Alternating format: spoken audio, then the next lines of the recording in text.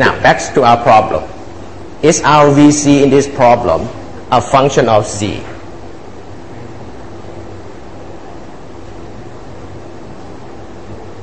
If it is function of Z, that means we're taking account of acceleration.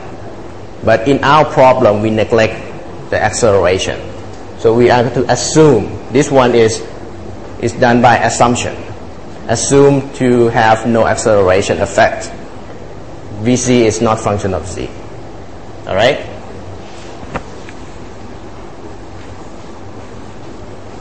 So if we have only one single component, VZ, and VC is function of only one variable, the shell supposed to look like what?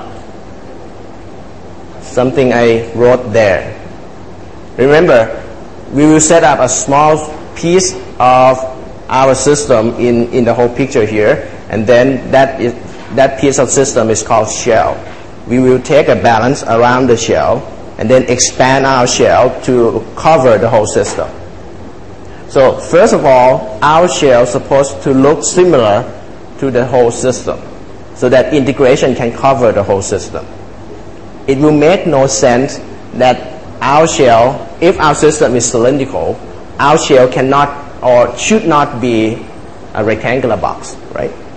Otherwise, it cannot be integrated to cover the whole cylindrical system.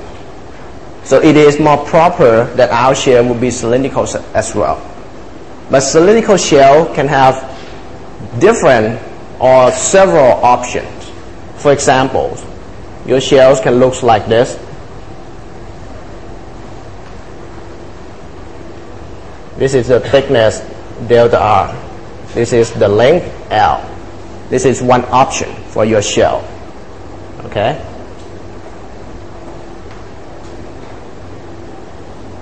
Your shell can look like this.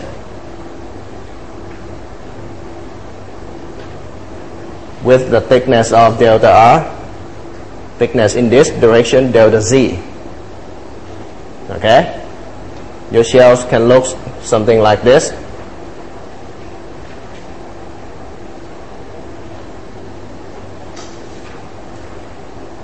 This is delta R. This is delta zeta. And this is delta Z. Or even your shell can look like this.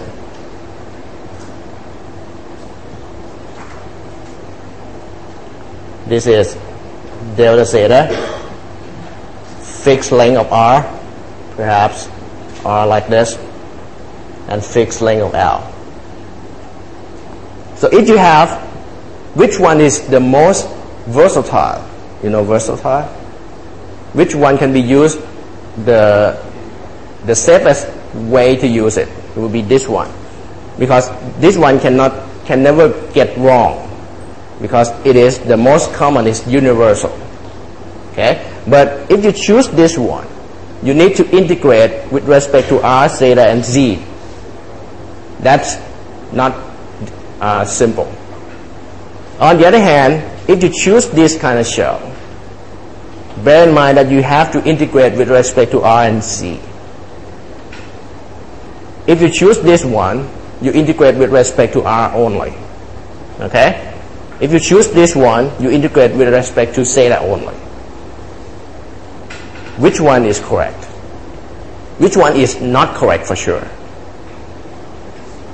This one, right? Why? Because normally we will assume that velocity within the shell itself is supposed to be uniform. So if our velocity is function of R, that means it's supposed to change with respect to R. But within this piece of shell, here and there, they're supposed to have the same velocity. This is in contrast to our facts. So that one is wrong, for sure.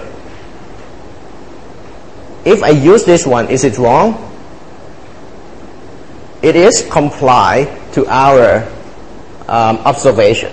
Like within the shell, velocity is not a function of theta. Okay? It's allow velocity to change with respect to r. Is okay to our system.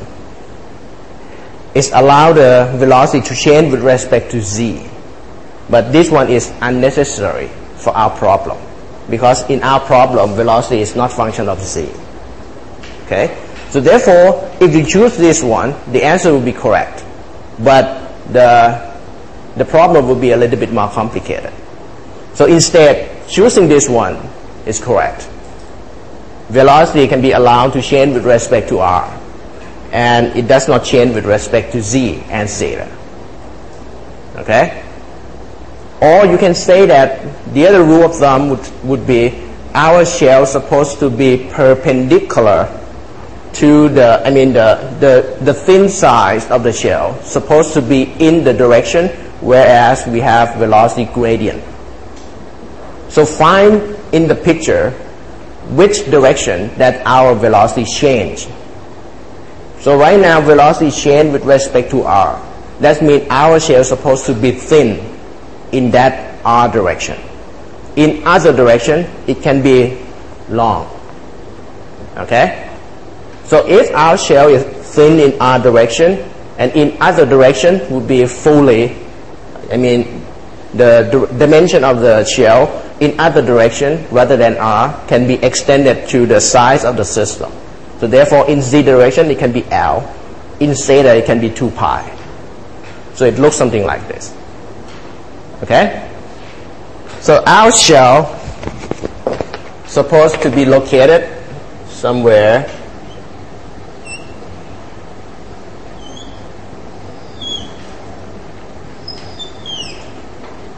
like this, with the thickness of delta r and the length of L. And if I cut down the whole system in half, you see this picture. Okay? Center located and axis, z-axis pointing downward like this.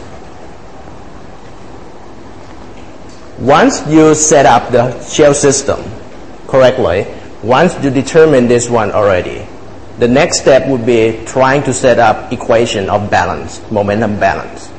And momentum balance is consisting of three parts: input, output, and force. Okay? For input and output,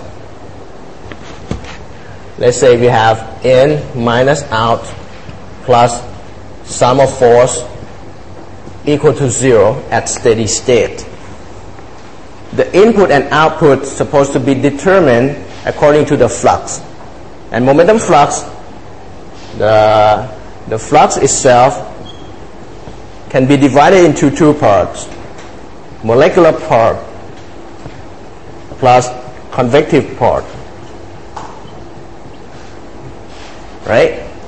And flux here can be determined using phi. Molecular part is tau plus pressure times delta.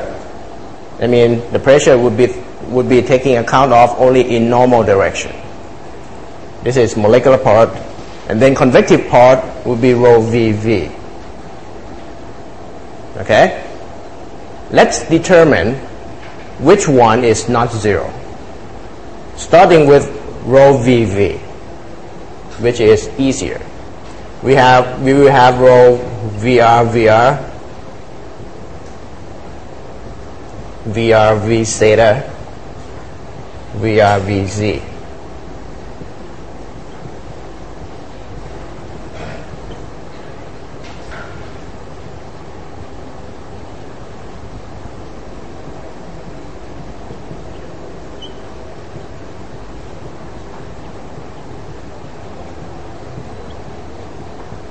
Okay? We already determined VR and V theta to be 0. So therefore, this one 0, 0, 0. Okay? V theta 0 as well. VR is 0, V theta is 0. So only this one is not 0. And rho VZ VC should be a part of V CC, right? So for sure, phi ZZ will not be 0. For molecular part can be determined using Newton's law.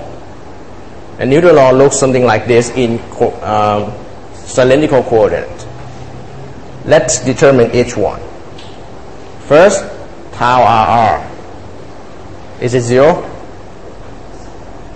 At first, if right now VR is 0, and then for liquid it is incompressible, I said that this one becomes 0 for incompressible fluid, and that would be proved later in chapter 3. Okay? So therefore, tau RR is 0. Tau zeta zeta, V zeta is 0. Del dot V is 0. So this one is 0. Tau ZZ, is it 0? VZ is not 0.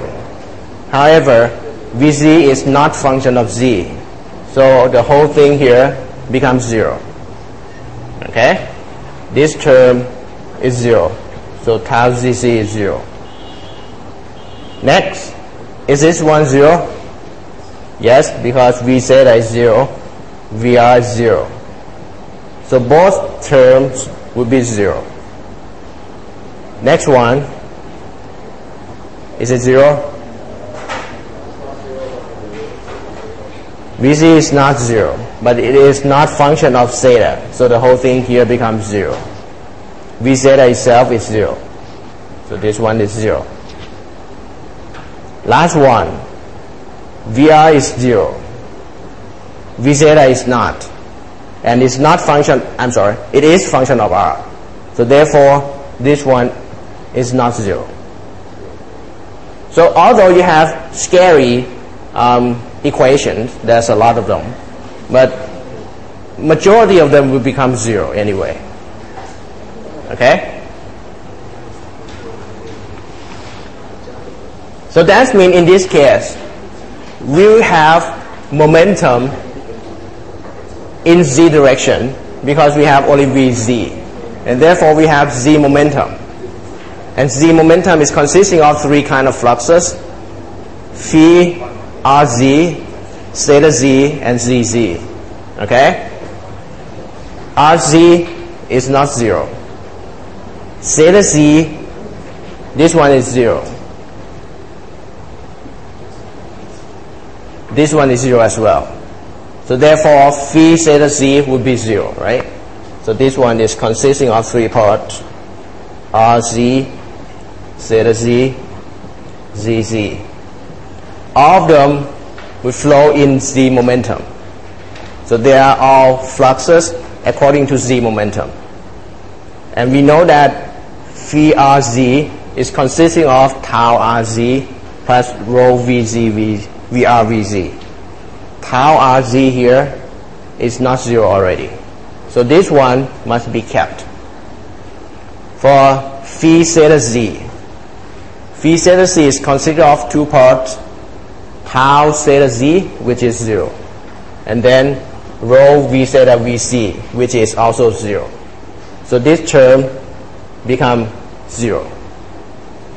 And then tau ZZ, it is consisting of two parts: tau ZZ here, which is 0. Oh, it is consisting of three parts because this is normal direction. It must have tau ZZ, pressure, and then rho VZ VC. And we determine rho VZ VC is not 0, so this one must be kept. Okay? So let's look into the balance.